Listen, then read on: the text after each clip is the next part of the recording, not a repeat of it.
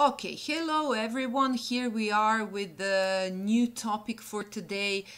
We're still struggling with lipid metabolism, but this time we're gonna move on from fatty acids to cholesterol, and we're gonna discuss a little bit about the biosynthesis of cholesterol and about the catabolism of cholesterol, if there is any. We're gonna see it in the upcoming couple of minutes.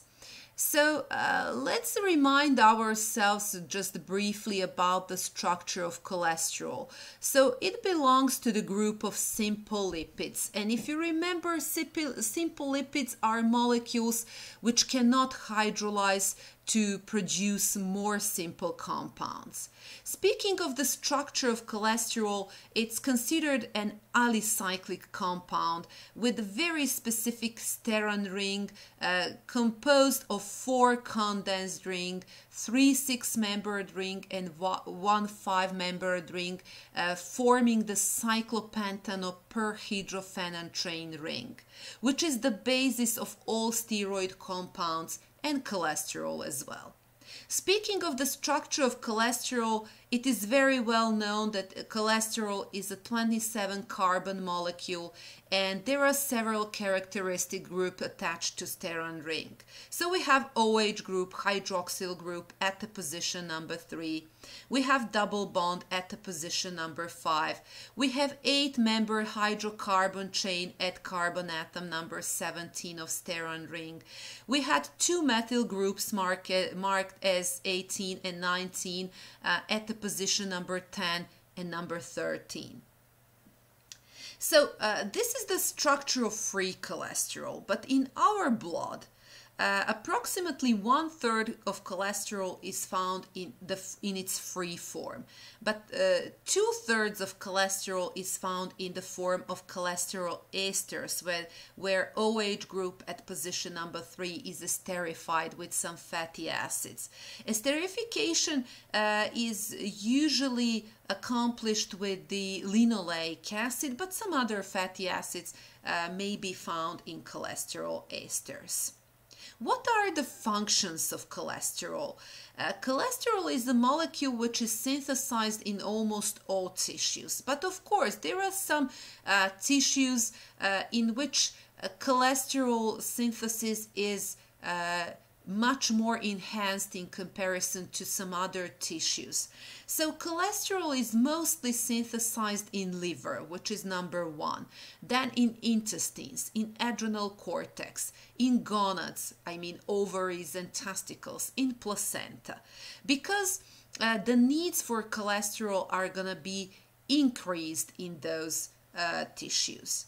We know very well that cholesterol is one of the important integrative parts of cell membranes. We also know that cholesterol is a precursor in biosynthesis of all steroid hormones in our body. So cholesterol is converted to pregnenolone, and then pregnenolone is the starting point for the biosynthesis of 5 classes of steroid hormones: glucocorticoids like cortisol, mineralocorticoids like aldosterone, sex hormones like androgens, estrogens, progestins. Cholesterol is also a precursor for the biosynthesis of bile acids and bile salts. So having all these functions, important functions in mind, it is easy to conclude that the constant concentration of cholesterol is needed to be provided to all cells and tissues. So this maintenance of cholesterol homeostasis is regulated by numerous mechanisms of synthesis, transport, and metabolism regulation.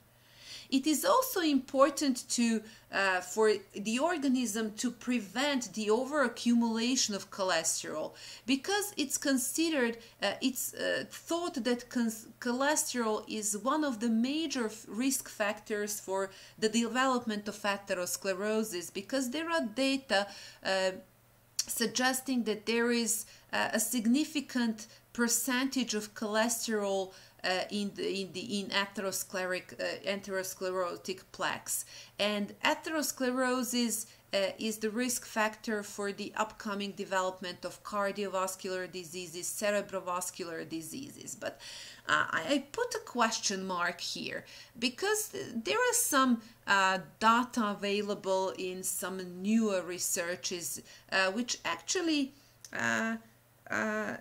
states that cholesterol is not that all bad, that there are some other processes which can contribute to development of atherosclerosis, like inflammation caused by enhanced concentration of glucose molecules and so on. But this is going to be the topic for some other videos and some other chapters. But let's get back to our cholesterol. So liver plays really a key role in metabolism of cholesterol, because if you see from the figure, there are a couple of major sources of liver cholesterol.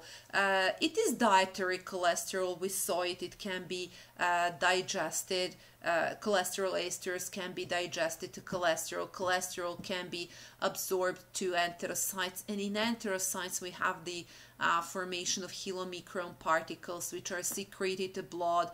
They catabolize in blood, and chylomicron remnants are removed from bloodstream and they enter the liver. So dietary cholesterol is actually transported to the liver. Also, there is a cholesterol from extrahepatic tissues, so which is transported to liver by HDL particles, and we're gonna talk about the metabolism of these particles in a separate upcoming lecture. Also, we have the de novo synthesis of endogenous cholesterol in liver, because we mentioned that liver is the major organ for cholesterol synthesis. So in the liver we have some kind of unique reservoir or pool of liver cholesterol from where cholesterol can be exported in different ways. So it can be exported as a free cholesterol to bile and then to intestine and then is secreted or excreted from the body in feces. It can also be converted to bile acids and bile salts, and we're going to talk about these pathways today as well. It can also be packed in the form of VLDL particles and secreted to systemic circulation, and in systemic circulation these particles can be converted to LDL particles, which are actually the major carriers of cholesterol for peripheral cells and tissues. But we're gonna talk about that in much more details later on in some separate lectures. Speaking about concrete catabolism of cholesterol, like we did for glucose, like we did for fatty acids, there are no enzyme systems available for degradation of that steroid ring. So cholesterol can be catabolized or excreted from the body only in the form of pure cholesterol or in the form of bile acids and bile salts, and we're gonna talk about it by the end of this lecture. Speaking of the biosynthesis of cholesterol, the major precursor for biosynthesis is acetyl coenzyme A, which is obtained in cells in sufficient amounts in mitochondria from different metabolic pathways, and now we know them very well: oxidative decarboxylation of pyruvate, or beta oxidation of fatty acids, or catabolism of ketogenic amino acid leucine and lysine. We know that acetyl coenzyme A has to be transported from mitochondria to cytosol, because the biosynthesis of cholesterol occurs in cytosol, and all enzymes of the biosynthetic pathways are located in cytosol. So we're going to use the same mechanism and the same 3-carboxylate shuttle system like we did for the biosynthesis of fatty acids, so I'm not going to go into details all over again. Of course, for the biosynthesis, we need a large number of reducing equivalents, and those are going to be provided by NADPH coenzyme, which is obtained from the hexose monophosphate pathway, like we already discussed in previous videos. Of course, for the biosynthesis, for anabolic pathways, we usually require an energy in the form of ATP. The whole biosynthetic pathway occurs in cytosol from the first to the last reaction, and there are several stages of biosynthesis. The first stage is synthesis of mevalonate from acetyl coenzyme A. So this is the we can say that this is the major regulatory stage of cholesterol biosynthesis, and this is the stage which is very similar to the biosynthesis of ketone bodies, which is going to be our next topic. But the difference is that the cholesterol biosynthesis occurs in cytosol, but the biosynthesis of ketone bodies occurs in mitochondria. So enzymes are the same, but they are active in different compartments, or we can say that those are isoenzyme forms of certain enzymes. So the first reaction, reaction number 1, as you can see from the figure, is condensation of 2 molecules of acetyl coenzyme A to give the molecule of acetoacetyl coenzyme A. The reaction is catalyzed by the enzyme acetyl coenzyme A thiolase, and the energy for the formation of the new carbon-carbon bond is obtained by the hydrolysis of thioester bond, which is, if you remember, high energy bond. So one coenzyme A is released from this system. The second reaction is condensation of acetoacetyl coenzyme A with one more acetyl coenzyme A, the third coenzyme A, to give beta-hydroxy beta-methylglutaryl coenzyme A, or HMG coenzyme A, and the reaction is catalyzed by HMG coenzyme A synthase. The chemical mechanism of this reaction is aldol condensation, in which the carbon atom of the methyl group of acetyl coenzyme A actually reacts with beta carbonyl group of acetoacetyl A, forming the beta hydroxy HMG coenzyme A. The third reaction of this stage is reduction of HMG coenzyme A to form mevalonate, and actually if you can see from this figure, thioester group is hydrolyzed and reduced to alcoholic hydroxyl group. So this reaction, very reaction of the first stage, is a committed reaction of the pathway, or committed step, and its main rate limiting step of the pathway. The reaction is catalyzed by HMG coenzyme A reductase, which is a major regulatory enzyme, and it is an enzyme embedded in the membrane of endoplasmic reticulum. Reducing equivalents for this reduction are normally provided by NADPH coenzyme.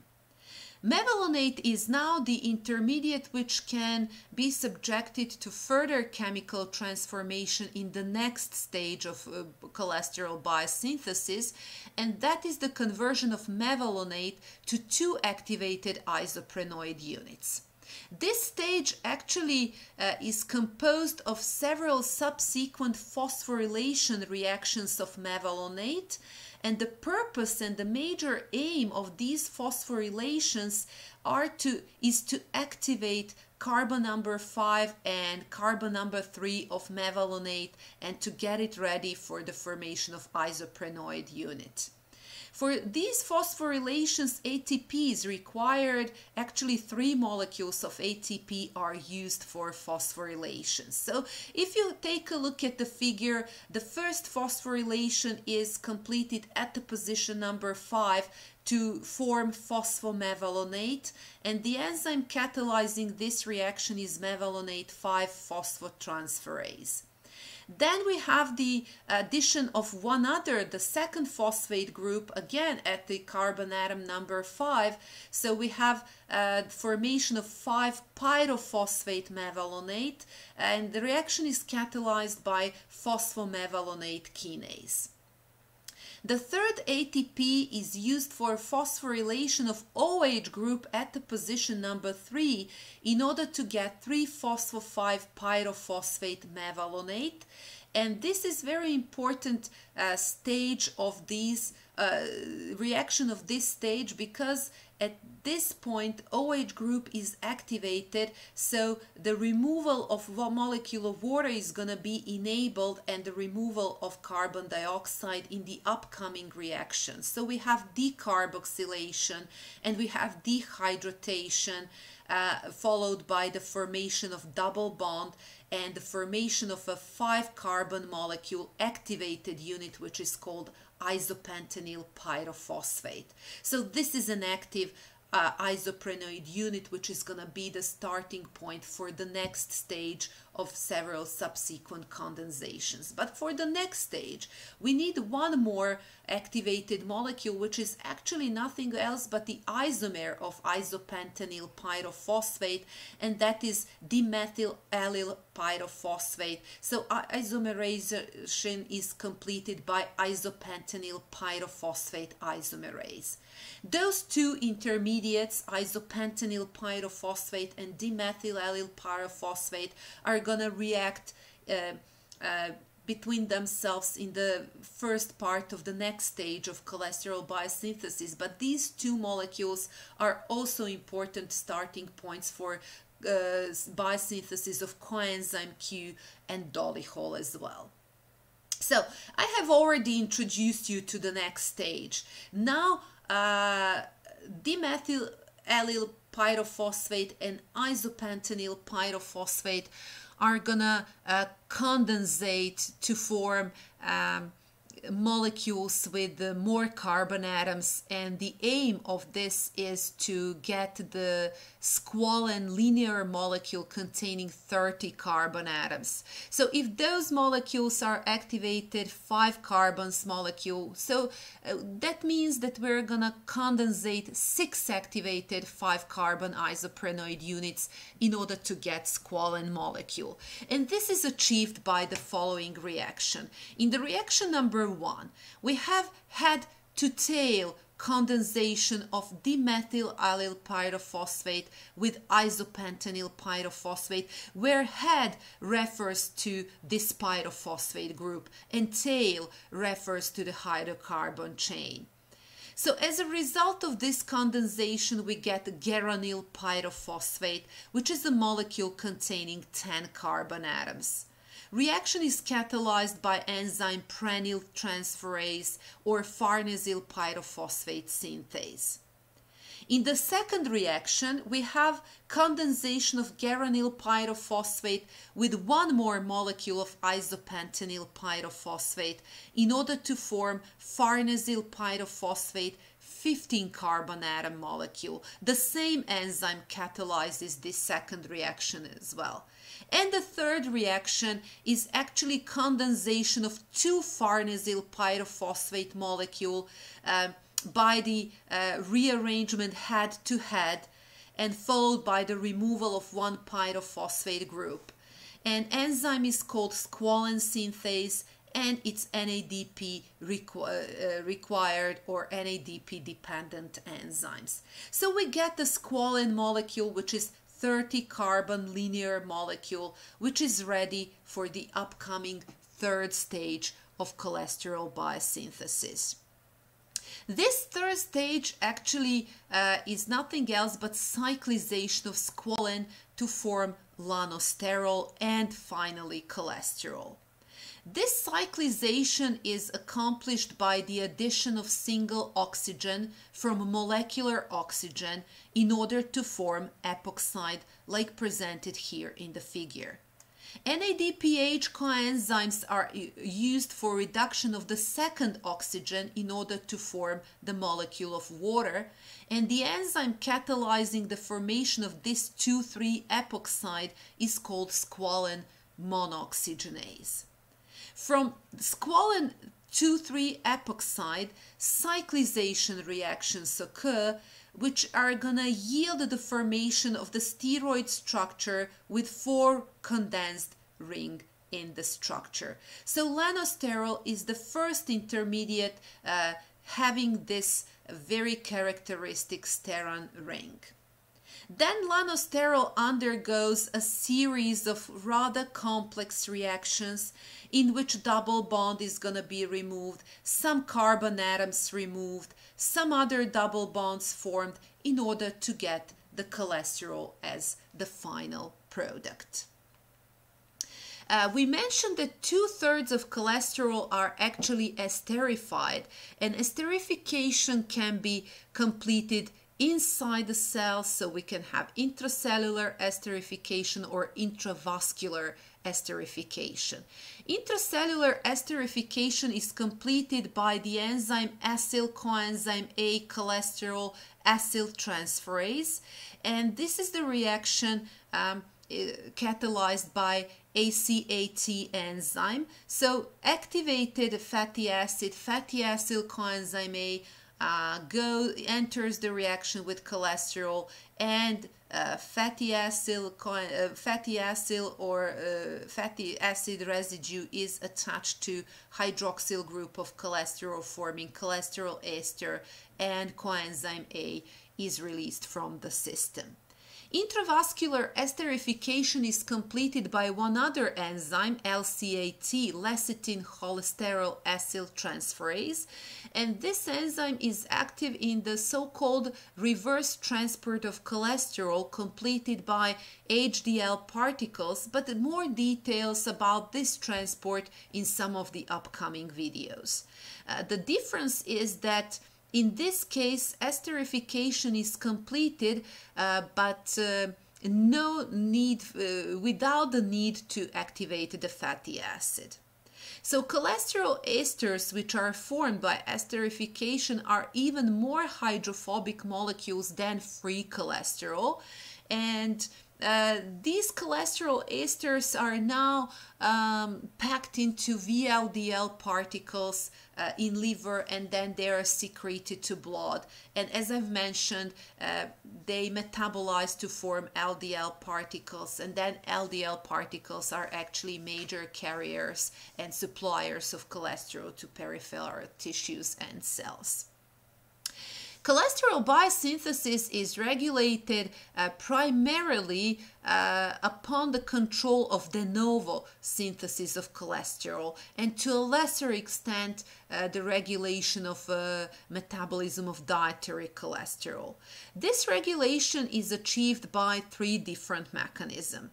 The first mechanism is actually regulation of activity and concentration of the major regulatory enzyme HMG coenzyme reductase, and I'm going to explain this in a little bit more details in a minute, but just to mention other mechanism. Also, biosynthesis of cholesterol can be regulated by the regulation of ACAT activity, which is completed by very well-known phosphorylation, dephosphorylation processes and covalent modifications of the enzyme, and it usually belongs to so-called long-term control systems. And the third mechanism, which I'm gonna just list here, and we're gonna discuss about it later on in the metabolism of lipoproteins, that is the regulation of the synthesis of LDL receptors. LDL receptors are specific receptors which role is to overtake the cholesterol from systemic circulation. So when there is a lot of cholesterol, increased concentrations of cholesterol inside the cell, it's going to be a signal to decrease the synthesis of LDL cholesterol and then to lesser the overtake of cholesterol from systemic circulation. And of course, you have the opposite situation. But I'm going to get back to this first mechanism of regulation, and that is the regulation of the activity of HMG coenzyme A reductase. And again, like we saw for fatty acids, oxidation and biosynthesis, we have short-term and long-term regulation. So speaking of short-term regulation, HMG coenzyme reductase can be regulated allosterically by mevalonate and cholesterol by the principle of competitive inhibition. Also, this enzyme can be subjected to covalent modifications, and those are those famous phosphorylation, dephosphorylation processes, which are actually subjected to hormonal regulation. And this is explained in a figure, and it's very similar to the regulation of glycogen synthase, to the regulation of pyruvate dehydrogenase system. It's very similar to the regulation of fatty acid synthase and so on. So the mechanism is the same, and now I'm not going to go into details explaining all over again the regulation by G protein, activation of adenylyl cyclase, accumulation of CAMP, but the point is that it activates the cascade of phosphorylations. So let's explain it just in brief. Glucagon or sterols are activators of AMP activated protein kinase, which is active when phosphorylated. This AMP activated protein kinase actually phosphorylates HMG coenzyme A reductase, which becomes inactive. So in case of the insufficient amounts of energy, and we know that AMP is a signal for it, AMP activated protein kinase is going to be activated, so it's going to phosphorylate AMP activated protein kinase in order to activate it.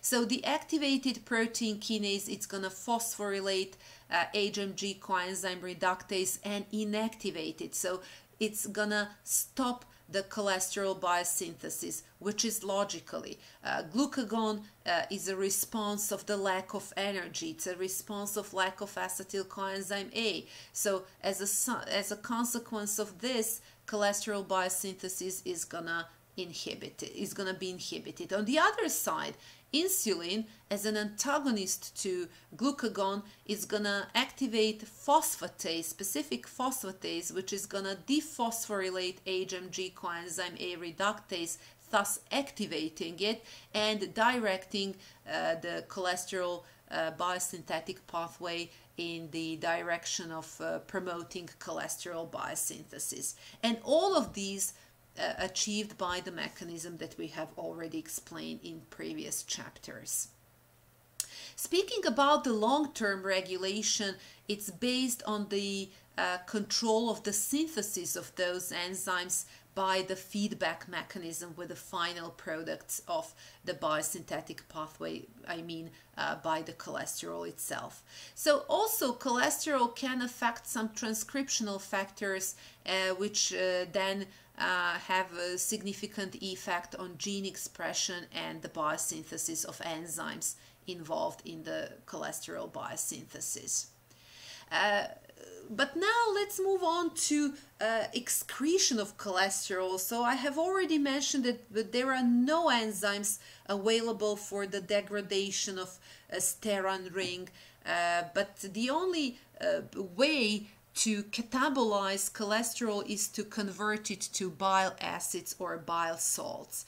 So during the biosynthesis of bile acids and salt, the first reaction is the main regulatory reaction, and that is the hydroxylation at 7-alpha position. Alpha means below the sterone ring. So it's the incorporation of 7-alpha hydroxyl group, so hydroxyl group at alpha or of alpha orientation at carbon 7 of sterone ring.